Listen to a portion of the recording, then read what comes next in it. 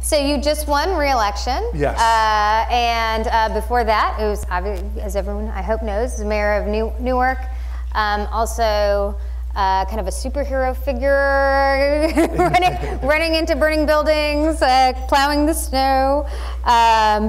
But you have actually, on a more serious note, you've talked about the needs of policy to address diverse communities. And as a person representing the first African American representing the state of New Jersey in the United States Senate that is still lacking in a fair amount of diversity, I wonder if you could talk a little bit to us about the changing demographics in the country, the changing demographics in New Jersey, and how public policy has been a little bit farther behind those demographic changes. Well, it's to me an exciting point in American history where this country that has thrived on diversity and had benefited from demographic shifts as Irish and Italian, Polish, Asian, so many different folks came in and really enriched this country. And now that continues, that process continues to make us now less and less a majority white nation. And now there will be nobody that has a majority anymore. We'll have a workforce that is a majority minority coming soon. And so that really demands America to focus on the painful realities that we still have when you are not including everybody in your greatness. I've always said that you cannot have a thriving country if you're leaving large percentages of your population on the sidelines and not engaging them in the work to grow, to thrive. And so, you know, I talked to a big STEM conference in New Jersey, and just the fact that we have women still left on the sidelines when only 10% of your STEM graduates going into STEM jobs are women. You have minorities being left when only a quarter of your STEM graduates. That means you're leaving the genius and potential of so many children untapped. And so for me, the big comeuppance that this country has to have is dealing with these persistent discrepancies between who we say we are, liberty and justice for all, as the bishop just said, and what we're manifesting and understanding. And I think this is the important intellectual as well as spiritual leap, is that this is not about one group versus another. This is not some kind of binary analysis that this group does good and that group does worse. It's actually the enlightened understanding that in an interdependent society, we all do better when we all do better. And so addressing disparities in healthcare, education, the criminal justice system, this actually has to be a focus for us as policy, because this is the greatest natural resource in a global knowledge-based economy. The greatest natural resource we have is the genius of all of our people. And America, therefore, in my opinion, has an advantage through its diversity that we're not fully capitalizing on. So I should highlight that CAP did a book last year, published a book with PolicyLink called All in Nation, which showed how the country is going to become a majority people of color by 2043, but really looked into the economic impact of that issue, which is, you know, we obviously have racial disparities in all of these areas. And if we don't address those racial disparities as we move forward, we'll have lower economic growth, really just going to the point you're making. Right. And if we do address those disparities, then we'll have higher economic growth. And so it's really in all of our interest to have policies that reduce those disparities. Are there particular issues you're hopeful about in addressing those disparities? Well, you know, when I was mayor, I used to say all the time, "In God we trust." I'm a person of faith. In God we trust, I would say, but everybody else, bring me data. You know, if you're not a deity, I'd like to see the facts and the numbers. And how's that going in the Senate? Next question. No, seriously. So, people don't realize how expensive poverty is, and how it actually is costing our country so much, and that we are doing things in a backwards way. We would rather, instead of doing the low-cost early interventions to cultivate that genius of our full population, we're much more comfortable paying very expensive back-end costs that are draining our national treasury at a time that money could be invested in growth. And so I still see this in healthcare, when we see in many communities upwards of 40% of women are not getting prenatal care or getting it too late in a hospital room. When you're seeing just, in fact, one of the greatest interventions just on an economic analysis that we could do to save government expenditures, which right and left they say they want to do, is something just called a nurse-family partnership, is getting a nurse to come visit an at-risk pregnant woman in her second and third trimester through the second year, which could set a trajectory off for that kid that's dramatic. And the government dollars you save from visits to the emergency room, to one of my favorite, is between a 10 or 20% less likely that the child gets involved with the police, upwards of 50% that less likely a mother is going to get involved with the police.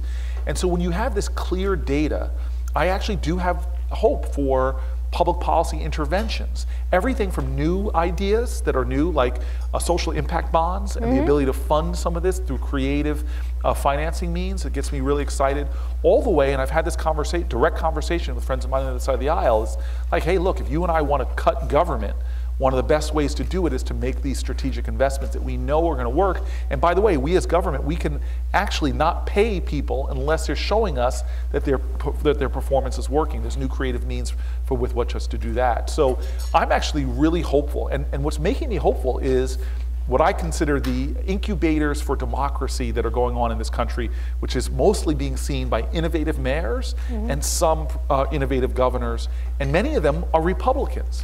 In fact, one of the greatest things I'm seeing, I got all excited, I ran to the floor, poor Mike Lee, and handed him stuff he probably already knew, but just how the Utah legislative and gubernatorial leadership are embracing criminal justice reform in ways that should put the federal government to shame, to see this red state moving so quickly to do things that will lower government costs, lower prison populations. What we're seeing now for people that are doing that in other states like Mississippi and others, lowering crime rates and exalting human potential and productivity at the same time.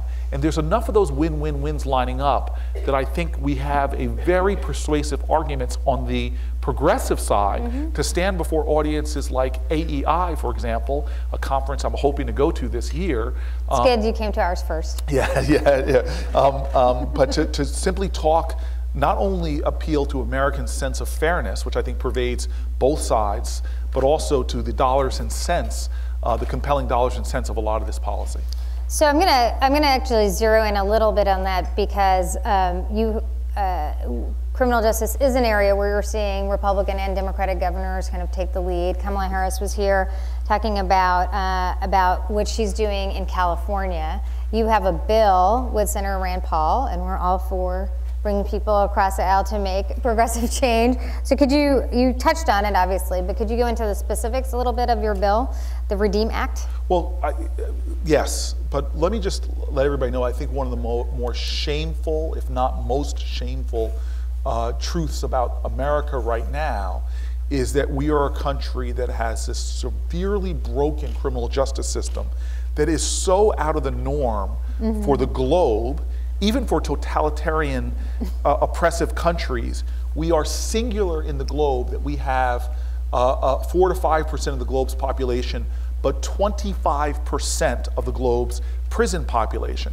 And it's exploded so much since the 1970s that now there are more people in jail for nonviolent drug offenses today than all the people in jail in the mid-1970s. And that this is not only shameful that the land of the free leads the globe in incarceration, but it's also shameful because of its profoundly disparate impact on poor and minorities. If you want to understand, having lived and worked in a majority minority city, majority black city, and I've now having campaigned for Hagen, for Landrieu, for Pryor. I went to Alaska. I joked that I would find 2 black people up there, but in a packed gym full of minorities, and you just touch upon this issue, you'll hear audible groans because people know that this is driving urban violence. When you trap a large groups of Americans in a basically, as Michelle Alexander calls it, a caste system. In other words, if you grew up where I grew up, you experience a very different criminal justice system than kids in Camden, New Jersey.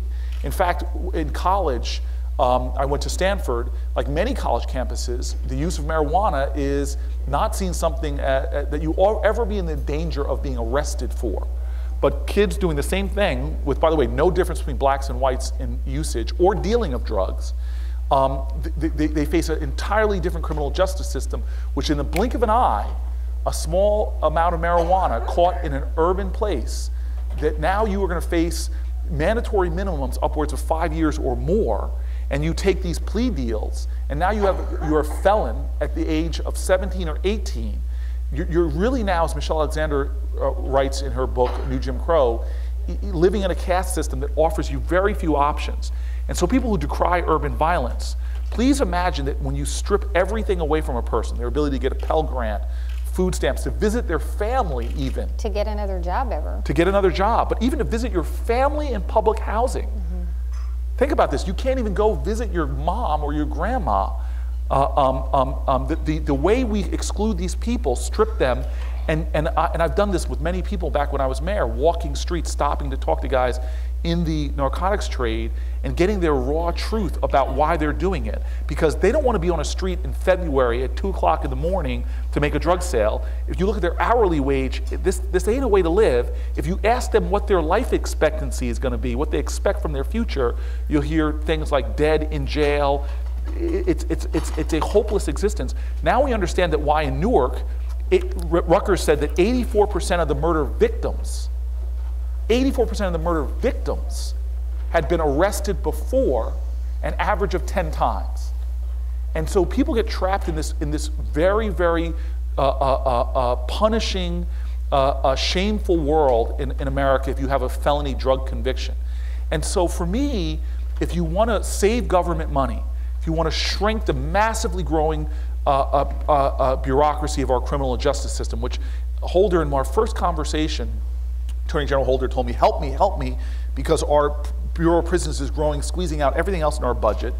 If you want to deal with just basic human fairness, if you want to deal with helping to empower people to succeed as opposed to driving them away from being able to get a business license or a taxi license, or all the things we heap upon drug felons, we have to change this system.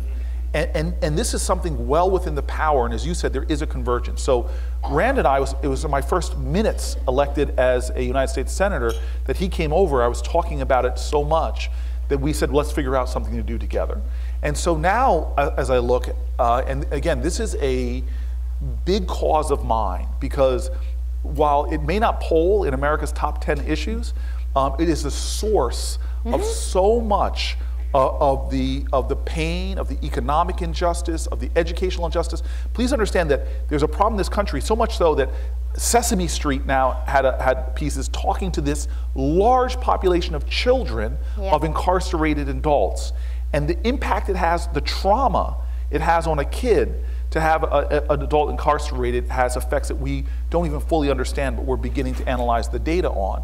And so this is such an important issue to liberating the economic potential, saving government dollars, that it's something that I'm going to be driving on. And the great thing about it is, yes, I have partners now that, you know, I just talked to Ted Cruz about this on the floor, Flake about this on the floor, Mike Lee, Cornyn. There's a lot of people that I think understand that we've got to catch up to red states in America and begin to move these massive reforms and deconstruct a drug war, which if you want to have an honest conversation about race issues, which we're about to get to another very intense conversation in these coming days with the Ferguson decision looming. And if you really want to look at it from a larger perspective of repression in this country, there are authors like Michelle Alexander that make a very understandable case that we are a country that had the sin of slavery that lasted until the 20th century, and then until the 19th century, and then it ended and was quickly replaced by something called Jim Crow, which included vicious lynchings, attacks, levels of brutality that we don't talk about in this country enough, telling that truth of what happened in this country. And that ended around the time that I was born, and then it was quickly replaced by another system called the drug war. Right.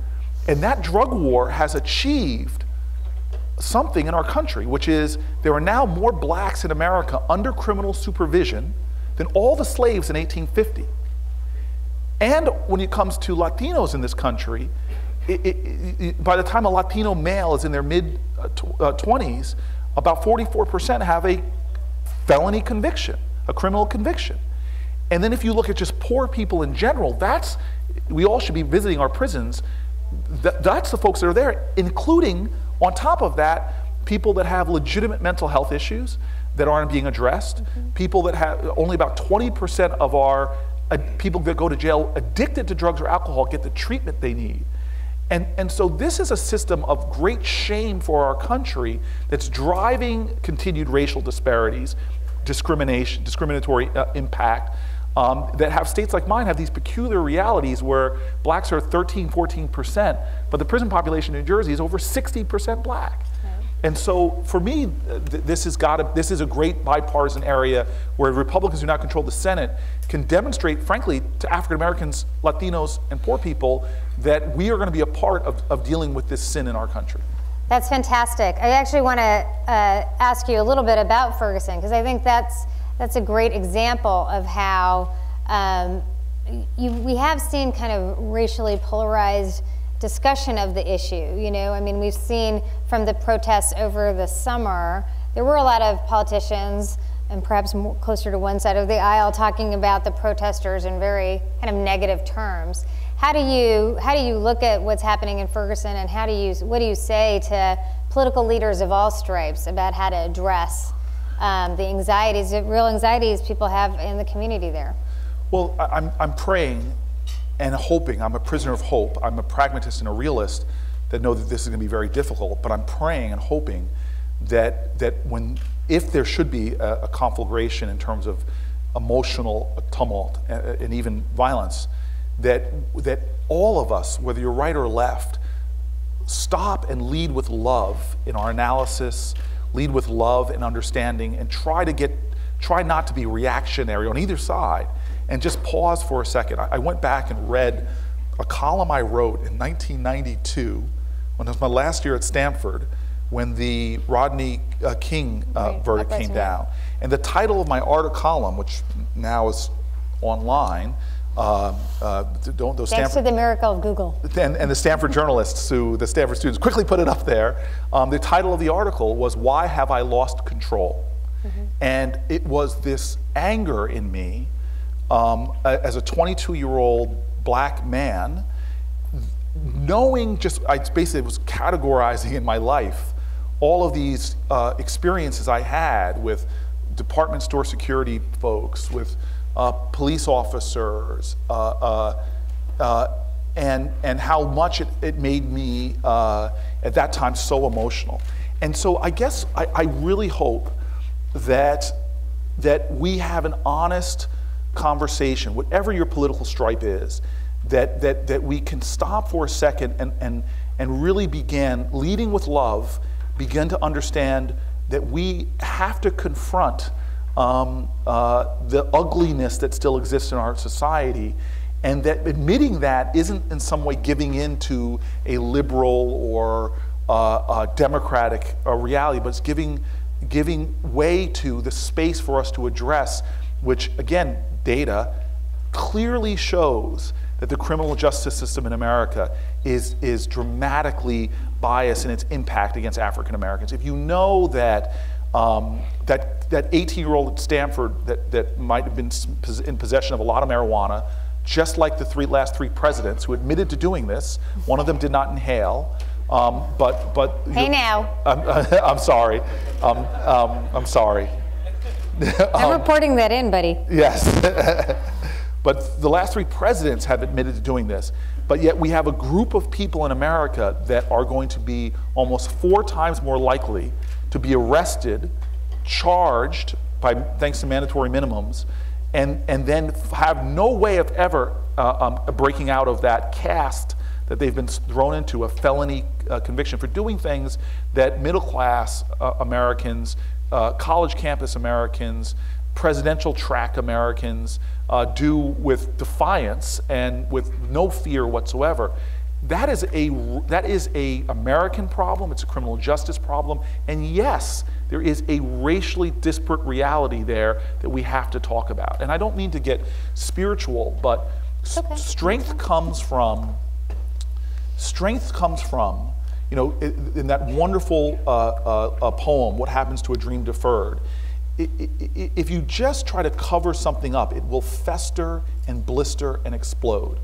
And one of the best sort of truths from the Muslim faith, the Jewish faith, the Catholic faith, is the story of the Ark of the Covenant. And many people know the story that Moses came down, saw his people worshiping a golden calf, got upset and broke the tablets. But then he actually got 2 new tablets. Now the Ark, which was the strength of the Jewish people that led them into battle, people don't realize that they put both the broken tablets and the whole tablets in there. We are a country that has broken, painful, anguish-ridden history.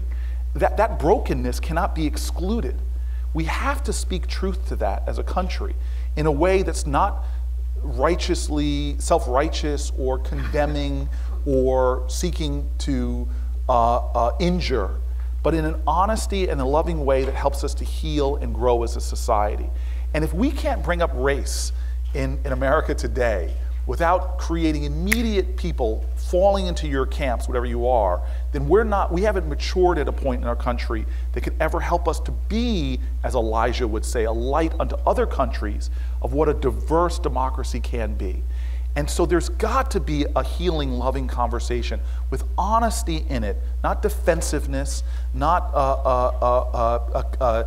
a mean-spirited combativeness, but an honest conversation. Because when I walk streets in America, and there are people that there are people in communities, Black and Latino folks in poor communities, that do not believe anymore that this country will give them a fair shot, that they can play by the rules and do everything right, and that they have no hope. Hopelessness is a really toxic and dangerous state. And I'll finish with this. I was in the last few days of my election, I've decided that I'm experimenting with a vegan, plant-based lifestyle to the end of the year. This is a big thing for me because I have this sensual relationship with these 2 men named Ben and Jerry. And this is a very difficult thing for me, but I'm deciding to do a plant-based to the end of the year, see how I do. This is a big experiment for me, but I'm sitting there having one of my last supper, basically. And I went to that American height of culinary, all the foodies will get me here. I went to that American mecca of great cuisine, IHOP. And I'm sitting there eating what is, talking about sin, like stuffed French toast, pumpkin pancakes, hash browns, cheese eggs, like I'm just disgusting amount of calories I was ingesting. And the waitress was coming back and forth at the table, and I started talking to her and joking and laughing about, she's like, well, you have more people coming, don't you? No, I don't. This is just me. Leave me alone. And so long story short, though, she lived in some projects in Newark that I know very, very well, and had been struggling as mayor to make even safe. She was telling me that she was working 2 jobs. I asked her what her minimum wage is, and she was making the tipped wage, which is dramatically lower than what the minimum wage is, and what many people think is the universal minimum wage. And I was asking her about her family. She's a single mom, 3 boys, which spoke to me because I know what it's like to raise Black boys. And you look at the data, the perilous outcome for her children, the chances that they misstep in ways that when people in my town, when I was growing up, they misstepped, and I saw kids like this, break laws, commit felonies, and nothing happened to them in the criminal justice system. And so she was telling me about trying to keep her boys at home. And when I say at home, not just in the housing complex, indoors, because she was so concerned about the element that might pull her kids down. So she was saying, I'm working double shifts at IHOP, trying to make ends meet in a state, forget the poverty line in America, that's not New Jersey's poverty line, okay? Where she cannot make ends meet. Right. She just can't. So she's living in public housing, finding other ways to be above the poverty line, provide for her kids. And the thing that got me is that I love asking people, what's your dream? Like, what do you want to do? I've got my dream job, what's your dream? And when she told me basically, in essence, that she wanted to be a social worker, but that she couldn't afford to go to school right now, that she couldn't afford to try to provide for her kids, she couldn't find a job, that showed me that there's an American dream in her heart that this country right now is not giving her a chance to achieve. And that's not just one person in one city in America. That is large percentages of our population that believe when I work hard and play by the rules, that it's going to be hard for my kids to do better than me. It's going to be hard for me to achieve my dreams. And her dream wasn't to become rich, it was to help other people. And that has got to be the mission, not of Democrats, not of progressives. That has to be something that we all as Americans say is just not right. And we need to create a society that's not falling behind in these important measurable indices like social mobility.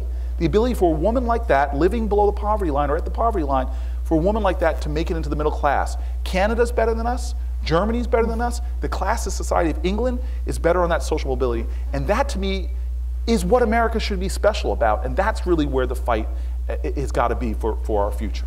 Thank you so much. I can't think of a better encapsulation of the important work of opportunity for all than this discussion.